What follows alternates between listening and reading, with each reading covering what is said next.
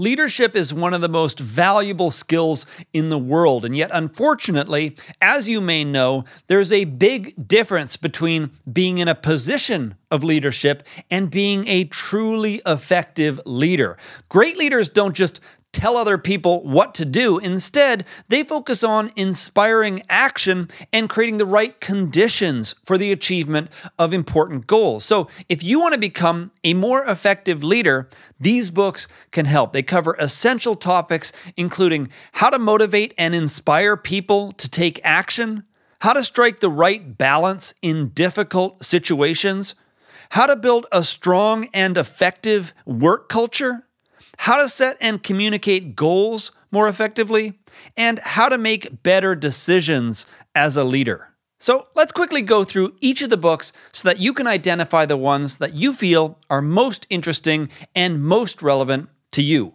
Beginning with Start With Why by Simon Sinek.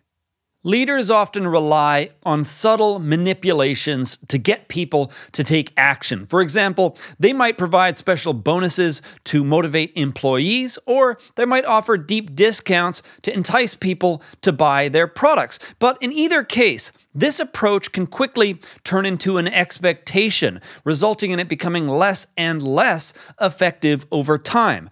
Start With Why by Simon Sinek is about how to inspire action by sharing the deeper purpose behind your organization. It's a powerful approach for unlocking the passion, persistence, and creativity of your team. And by sharing the same message with like-minded customers, you can transform them into loyal brand advocates. Next is The Dichotomy of Leadership by Jocko, Willink and Leif Babin. Leadership often involves striking a balance between two different extremes. Some examples include confidence versus humility, working hard versus working smart, discipline versus creativity, and in some cases, leading versus following. So it can be challenging to identify the best course of action when either option has its pros and cons. The Dichotomy of Leadership by Jocko, Willink and Leif Babin is about how to strike the right balance in difficult situations. It covers 12 principles divided into 3 categories: balancing your people, balancing the mission, and balancing yourself. Plus, it covers practical examples of how each principle can be applied in the real world. Up next, Leaders Eat Last by Simon Sinek. There are 2 kinds of threats or dangers that people face when working within an organization. First, there are outside dangers, including things like direct competition, alternative solutions, or market conditions. Then there are inside dangers, which include things like personal conflict, intimidation, or even in some cases, humiliation. Leaders Eat Last by Simon Sinek is about how great leaders build a strong culture by establishing a circle of safety within their organization. The goal is to minimize internal dangers so that individuals and teams can direct more of their energy towards external dangers. When done right, the organization is both more united and more effective. Next is Measure What Matters by John Doerr.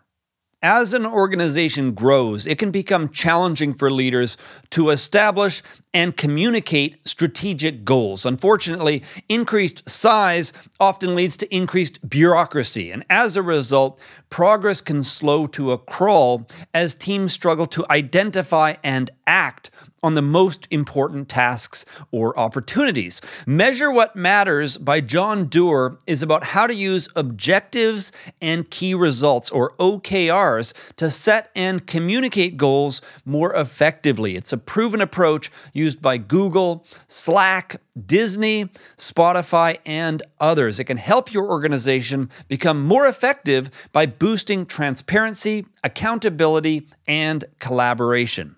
Last on the list, The Infinite Game by Simon Sinek.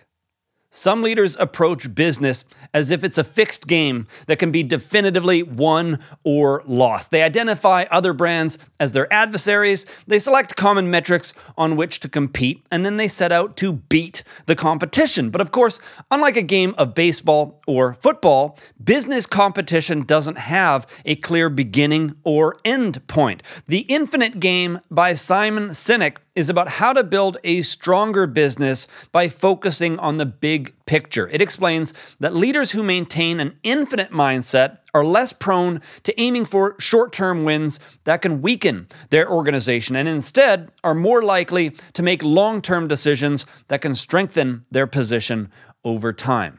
So those are 5 of the best leadership books that you can read if you're interested in learning more about business. I do have reading lists that cover my favorite books on topics like management, business strategy, marketing, startups, productivity, and other helpful topics, and I'll link those up for you in the episode description box. But that's it for this list. If you have any questions or comments about anything that we covered here, let me know in the comment section, and be sure to subscribe and visit rickkettner.com to learn more about the best business books for entrepreneurs.